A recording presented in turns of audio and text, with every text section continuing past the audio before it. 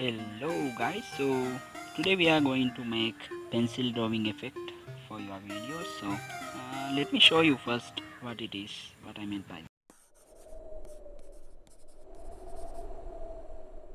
That is what we are going to make today, and let's get started. First I want to mention that I'm going to use Premiere Pro and After Effects for this.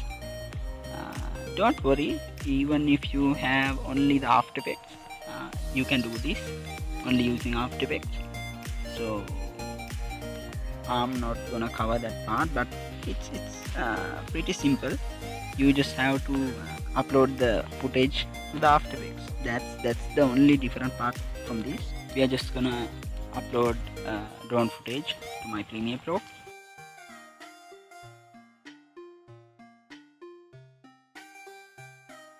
So I'm gonna put it in my sequence. I'm just gonna slice my footage to probably around 5 seconds. So I'm gonna delete that. Now right click on the footage and choose replace with After Effects composition. It will basically open up the After Effects and import your footage to After Effects. Yeah. Before that we are going to make an After Effects project.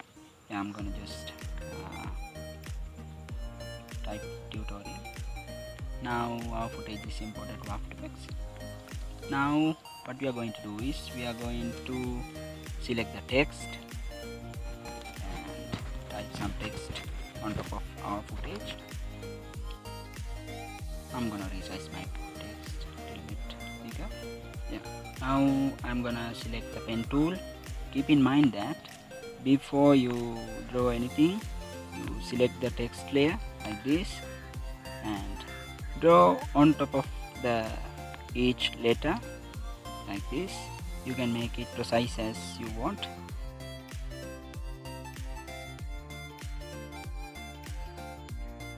I know it's going to be boring, so I'm gonna just fast forward this maybe 1 minute in the future. So see you guys in the future.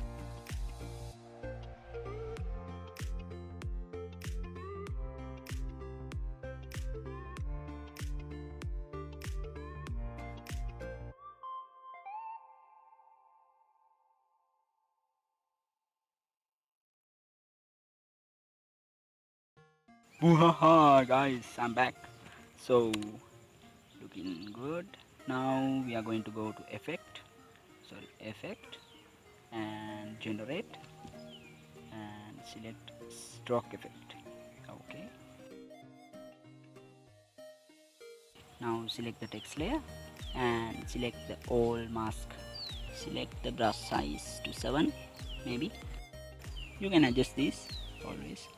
Take that thing to first and select the little timer button at the end and set it to 0 and grab it to the little timer head and set it to 100.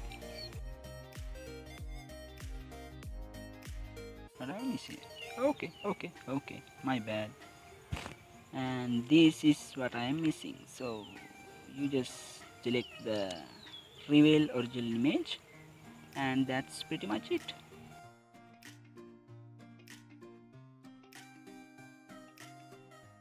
It doesn't look nice, so maybe I think increase the brush size to 17.4.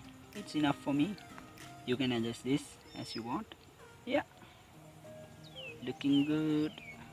Yeah, that's cool. Now go to the Premiere Pro. Yeah, it will automatically affect in the Premiere Pro, so you just have to render it.